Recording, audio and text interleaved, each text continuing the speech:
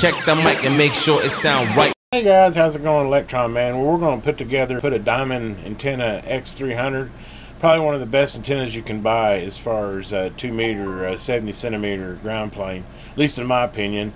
I've already got one of them, and that baby is rock solid. Low SWR and 25-mile repeaters, no problem at all. And that's just barely up about 10, 12 feet. I'm going to put this other one up a lot higher, and it'll probably even do better. But I'll show you how to assemble it, or pre-assemble it. I'll put all the stuff I need to, other than the top mast is 10 foot long, so I'll build it 5 foot, and then I'll just screw the last mast in. But we can do that when we get out to the tower, but it makes it easier to manage. Anyway, let's go ahead and get started on that. Okay guys, hopefully this will get you a good enough view. I'm trying to figure out how to get a good angle on this, and I think this is probably going to be the best. But here's how she comes packed. It's to me the best antenna you can buy as far as if you're looking for a good 2 meter ground plane.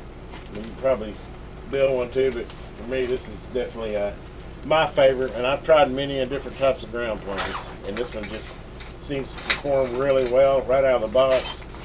No tuning required. At least I have never had to tune one. But anyway, let me go ahead and get her out of the box, or out of the package I should say. There's your 3 ground radios. Screw them in and tighten the nut. Let's see if we can go ahead and get this packing uncut here. It's really easy antenna to put together too, by the way. You have this first piece here, which is the main tube here. We're connected to the second piece. You have this locking ring. Bottom section here. This actually is going to go, slides over. Notice the hole right there? You want to slide it over, and you're going to line those 2 holes up, and then you're going to put that locking bolt back in there, and then that locks it into the mounting tube.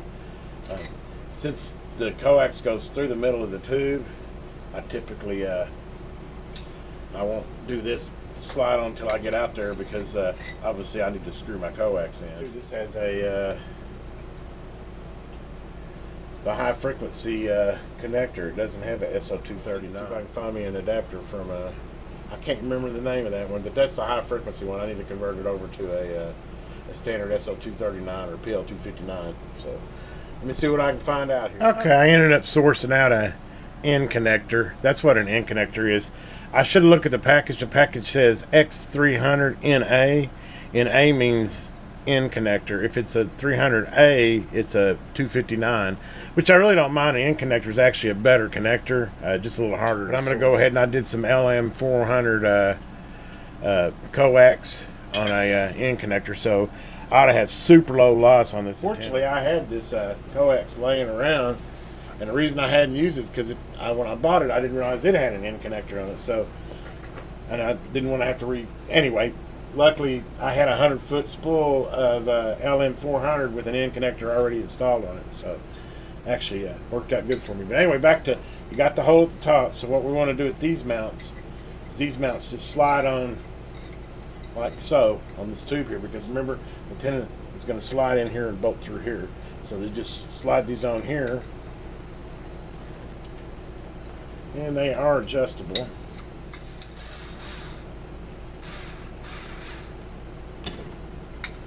Started, and I just kind of space them out somewhat evenly. I guess you could wait to tighten those up, but I kind of put the bolt to the center so it's easy to get a hold of there. Then you just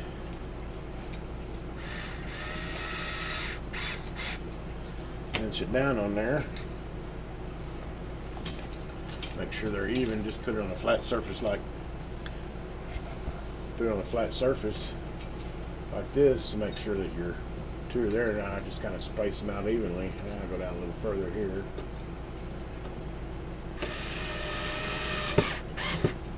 You just tighten them up, and there you go. That's going to be your mount to your pole, and then you have typical bolts here. 2 U-bolts, which is universal with the bend, so that when you mount it in there, it'll fit just about any pipe, and you just tighten it down. I'm ready to go slide it on my pole like that. Get it mounted on my pole, slide the antenna in, Put the locking bolt into there. Obviously, I need to run my coax up through here, screw it on the antenna. Well, when I get out there, I'll show you that. I was just getting everything prepped. Next time you'll see me, I'll be out there at the antenna mast. I do it right now, but we kind of got a windy day, and I don't have a mic to dampen the wind, so it'd just be irritating to listen to. So I'll wait till this evening when it calms down a little bit on the wind, and we'll go ahead and get this antenna mounted to my antenna mast. Okay, we're out here at the antenna. Hopefully the wind's down to a point to where it's not too bad as far as the mic goes. Anyway, first thing we're going to do is we're going to mount this guy right here, which obviously just slides over your pole like that. I've got that set up, mast like that. Let me go ahead and I'm going to set the camera over here. Hopefully you can see that pretty good, and then we're just going to evenly tighten these up.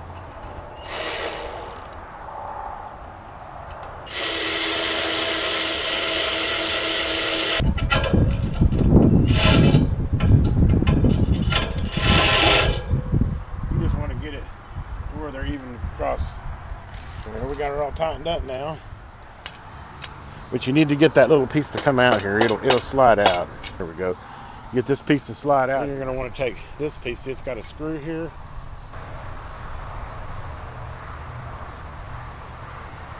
And it's just going to slide on to your piece there.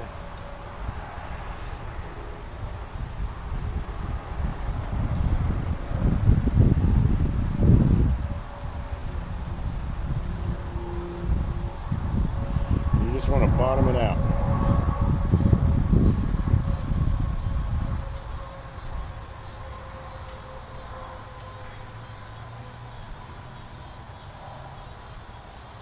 Tighten that up. You're going to slide the rod in there like that, and you notice it's got little black marks right here. You line those black marks up, and then you're just going to put the tightening cap, which has the ring and the gasket, like so. We'll just slide it on the end. Bring her down here.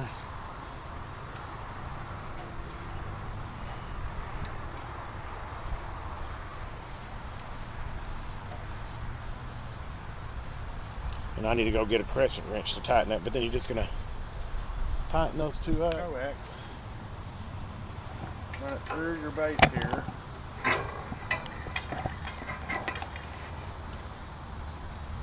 Obviously hook it to the bottom of your antenna. That's connected.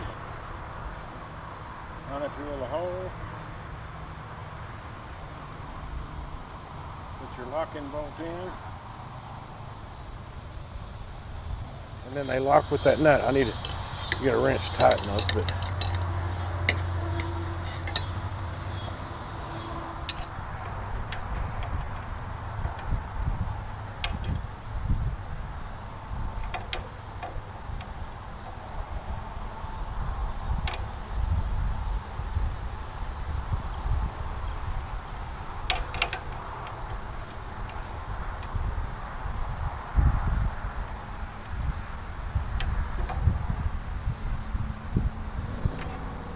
they say you want to make sure that they're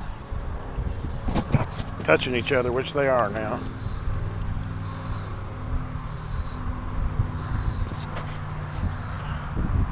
And that's all there is to it. That and tightening up these radios here, which I just kind of bottoming out.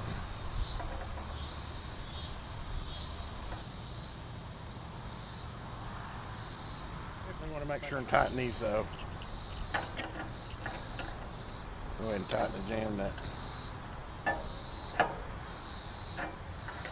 Because they will, over time,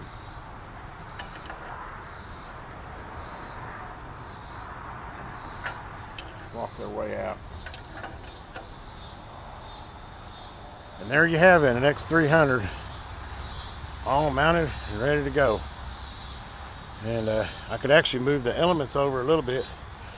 See how that one's a little bit closer to the beam? I could actually, can easily loosen these two screws here.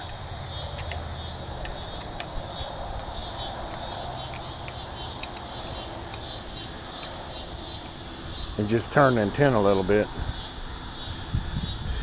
There we go. So I get my elements as far as I weigh, and then just go back and tighten them.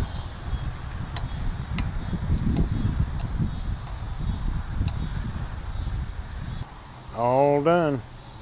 Easy as pie. And that is how you assemble and install the best base antenna that I know of, the Diamond X300. You can get them in an A and NA. Mine NA has the N connector, the A has the B and C. Anyway, hopefully you enjoyed this, guys. If you did, please me again, thumb up. Subscribe to my channel. It doesn't cost a thing to do that.